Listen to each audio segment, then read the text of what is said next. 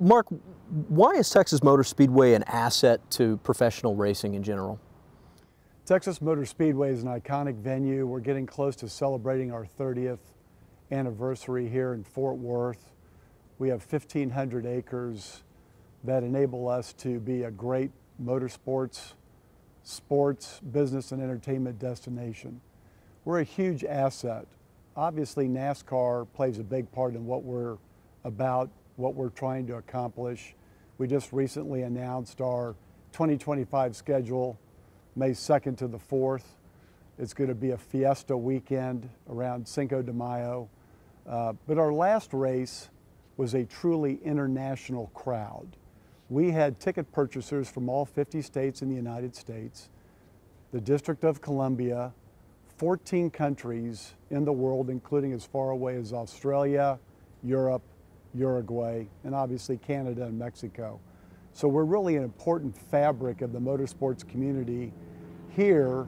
This venue is centrally located, as you know, in the center part of the United States, and people come from all over the world for our events. What about the market, the Dallas-Fort Worth market, having this area, and you know, I know that's why TMS was built in the first place 30 years ago. DFW is a great market, fourth largest market, soon to be third market in the United States, highly competitive for sports and entertainment. That helps us. That helps us be on our game. What can we do? How can we evolve as a facility? Sure, we were constructed for motorsports. That's always going to be at our core. We have driving schools, racing schools, key motorsports event. Last week we had Tony Stewart, one of the icons, come in for a Speedway children's charity event called the Tony Stewart Smoke Show, where people were able to drive out here on the track. That's always going to be our core. How can we evolve, though, in this landscape and find our niche?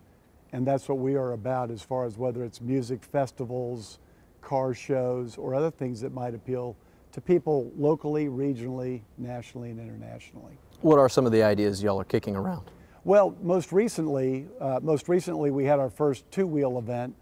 We had Super Motocross playoffs last month, and that was a fantastic event for us, where we were the second round of the playoffs.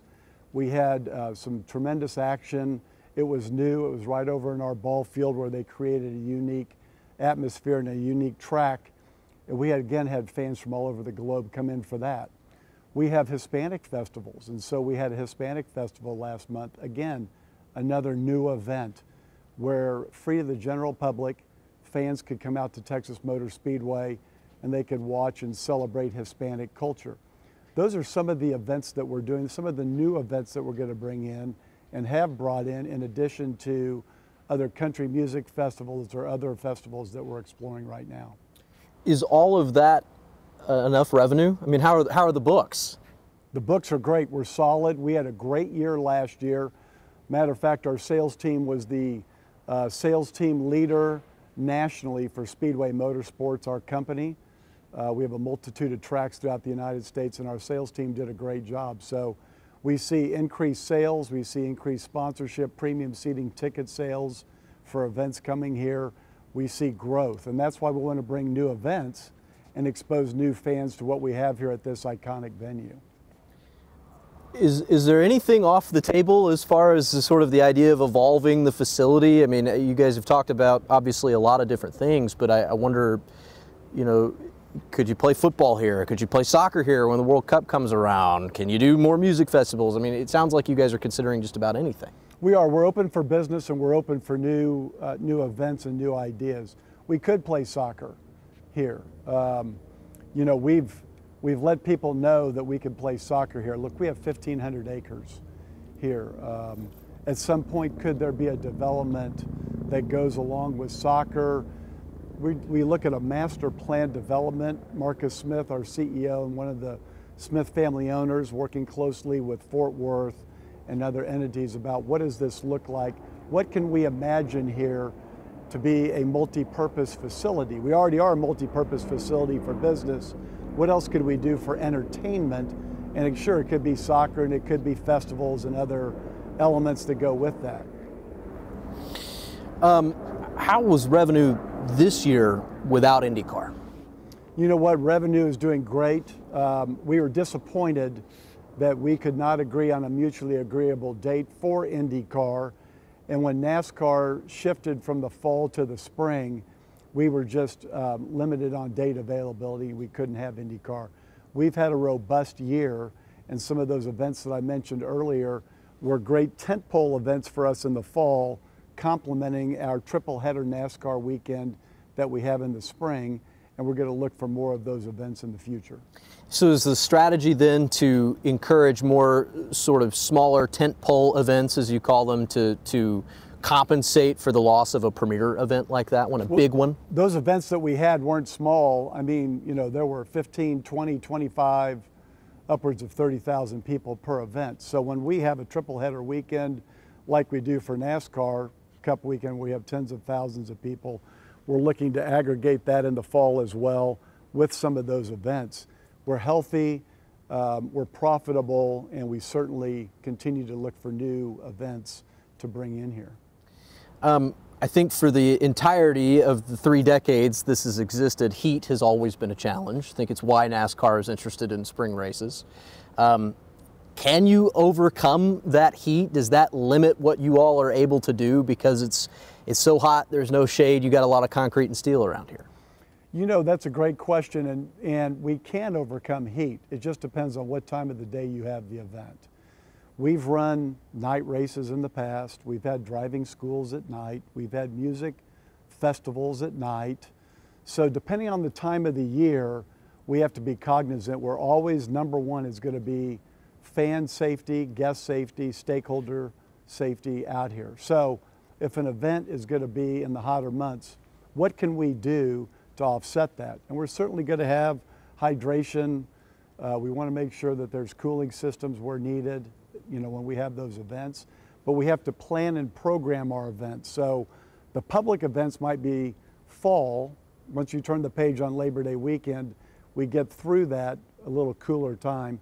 During the summer, can we have special events? Can we have corporate events? Can we have track rental events that don't mind those hotter temperatures? And we'll work through that. You mentioned sort of the idea of mixed-use developments and development in the area. Are you having active conversations with developers right now about building either on your property or near your property? There have been conversations by developers talking to the Smith family since probably the first shovel was put in the ground close to 30 years ago. There's always ongoing discussions about what can be imagined with this property.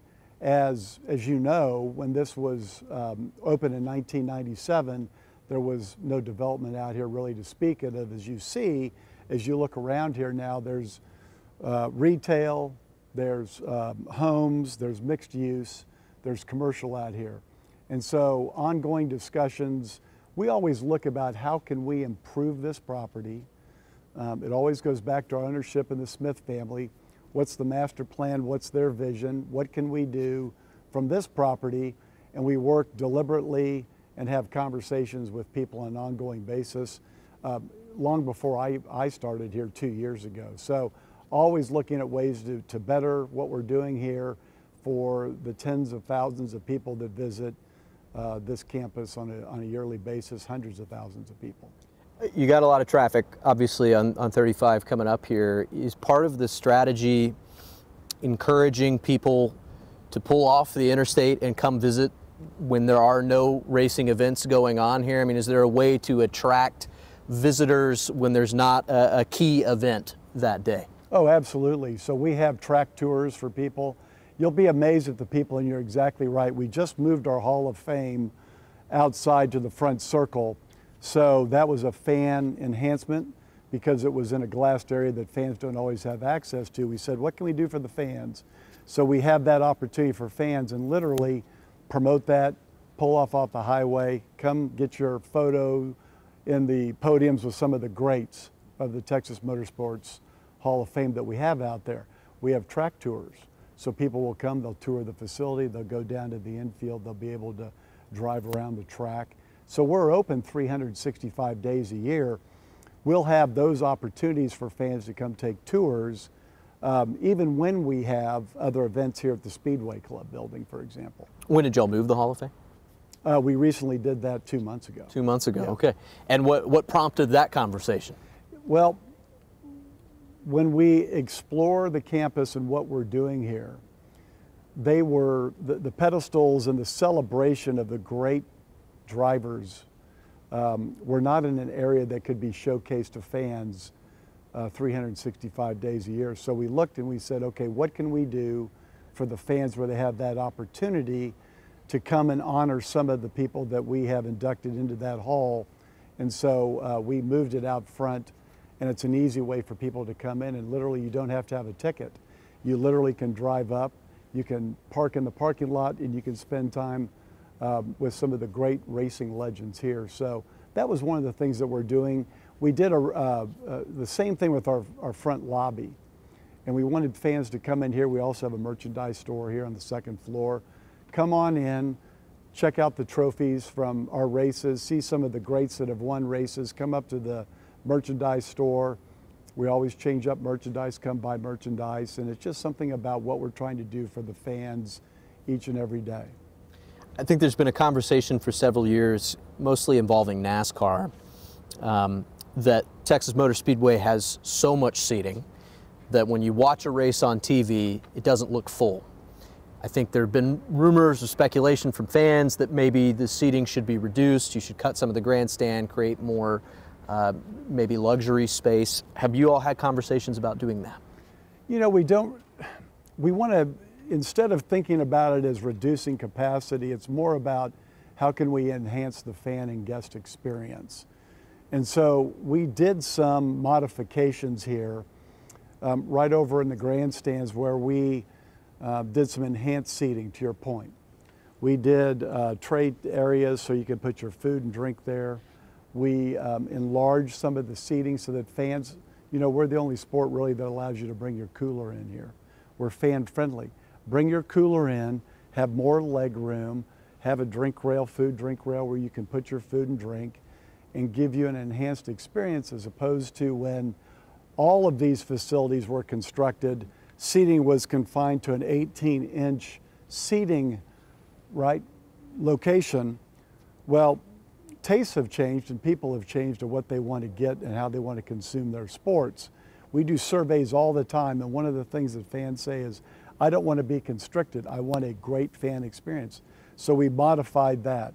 We did Drink Rail, the world's largest belly-up bar from turn 4 to turn 1. I think it's about 4,000 square feet, or the length of 10 football fields. So as a fan, if you want to get up out of your seat and stand and watch an event and walk around and move around, we've given you that opportunity to do that because we are so large. We took out some of the paneling and some of the seating area so that you could actually, when we built 3 belly-up bars, 7,000 square feet on the concourse, where you can go up to the belly-up bar, all these bars, and watch through the grandstands the racing while you're in the concourse. Again, to your point, when we had a race in September and it was warm, fans want to get some shelter. Okay, well, let's provide them shelter. Let's create islands of entertainment for them to come and watch the race from inside a cool area to bar, watch through. We have Big Hoss that we modified last year. It's now the largest single LED screen in North America. It's over 22,000 square feet, another fan enhancement. So we're doing a lot of things for fans. It's not about reducing capacity, it's more about thinking how can we enhance the fan experience. So you're not prioritizing, I guess, what it looks like on TV, for example. It's more about how it feels to be here. TV's always a component, right? It's always a component. Fans will buy tickets in locations that meet their desires for the race. And we talk to a lot of fans. Why did you buy your tickets in turn 1? Why do you buy your tickets at start finish? Why do you go higher? Why do you go lower? What can we do to accommodate you? How can we improve your experience? And like I said, we do a lot of surveys on that. We talk to fans a lot. We talk to them and say, what's important to you? What's the food and beverage component look for you? What's important to you? When we have our Fiesta weekend next May, we're already talking to fans. We're talking to Levy, our food and beverage provider, about what can we do special for fans when they come here to celebrate that weekend and do something unique from a food and beverage entertainment opportunity. We look at parking, we look at ingress, egress, so it's a holistic approach to the entire fan experience. You mentioned NASCAR, you know, obviously, is there, you moved to the spring because it's hot. There used to be 2 races. Are there conversations about restoring a second race here, or you think that's done? Well, it's important to keep in mind that we had a race moved to Austin, Texas at COTA, Circuit of the Americas. So our team manages that on behalf of Speedway Motorsports. So we have 2 spring races. Next year, COTA is the first weekend of March. Our race is the first weekend of May here at Texas Motor Speedway. We had the All-Star race here, and as you know, it moved to North Wilkesboro to celebrate the 75th anniversary of NASCAR. North Wilkesboro happens to be a Speedway Motorsports track. So while we didn't get that race, it did move to one of our sister tracks, and it stays in the family. As a result of that moving, they moved, NASCAR did, from the fall experience, and you mentioned the heat, moved that race back to the spring because we had that open window, which does enhance the guest experience when you drop about 20 to 25 degrees in temperature for the fans. So we always want to have more races, we want to have more events. For now, it's going to be COTA, and the All-Star race stays at North Wilkesboro, but we don't know what the future holds. Look, we talk to NASCAR all the time. I mean, you can see how they're moving and how they're expanding into other areas. If something happens, we already have the availability. They know we'd like to have a second race back. I think there are a lot of outsiders who would look at what's happened with IndyCar and say, well, now TMS only has one major premier racing event, you know, primetime racing event. Do you feel that way? Do you feel a sense of urgency to bring more things here? Well, we had a long-standing relationship with IndyCar going back 27 years. Because of the move that we talked about, we couldn't find a mutually agreeable date for IndyCar to slot into our schedule based on what they wanted to achieve and what we wanted to achieve, especially in the spring. We were date constricted in the spring, and it didn't work out. As a result, they're changing a lot of their programming going forward, and they wanted to move to temporary street races, which they did for the move to Arlington in 2026. We always are looking for new programming, new events, new motorsports. I go back to what I mentioned earlier. We had an open window because IndyCar didn't race in the fall. We had talked about it, but it didn't work with their programming to place Super Motocross in the fall as one of those fall events, or the Hispanic festival that we have. So we're always out talking to people about what type of event can we bring here, either existing or new events. We're always, you talk about a sense of urgency, we work on that every day. So it's not like just because IndyCar went to do a Grand Prix of Arlington in 2026 and you know, great for them. We're always working for new events, and what can we do new events? We have here in the infield, the oval, driving schools, and events in our Speedway Club building here, you know, 250 plus events a year. So it's, you know, we're busy all the time. I mean, the past weekend that we had here, we just had October Truck Madness on Saturday. We had NRE driving school the same time at the oval, and we had high limit dirt track racing all the same day and the same night on Saturday. We had 3 major events. Friday night, we had dirt track racing, we had a gala event at Speedway Club, and we had October Truck Madness loading in.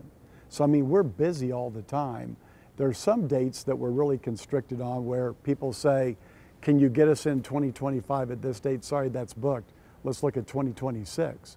So we're already looking down the horizon, always trying to find new dates and new events. What can the city of Fort Worth do to help? You know, they're already been great, and the city of Fort Worth, we've made a concerted effort to engage when I came on board. And not that there wasn't engagement, but that's one of the things that we wanted to do when I came on board was, what can we do collaboratively with the city of Fort Worth and Visit Fort Worth and the Fort Worth Sports Authority to work together to bring new events. Again, this is a unique outdoor venue here, so what can we do together to create a new event and or bring events here that need a footprint of our size? They're great partners. We're always working with the city of Fort Worth to try to do new things, always in constant dialogue, and we'll continue to do that. My last question. If you had your druthers 5 years from now, how would TMS have evolved? If I had my druthers 5 years from now, I would think TMS would continue to grow with new events, continue to focus on the core of motorsports, which is at the heart of our facility for fans from all over the globe. Always be respectful of that, but create and bring new events to this area that may not have been here before, continue to cement that, and then continue to grow beyond that.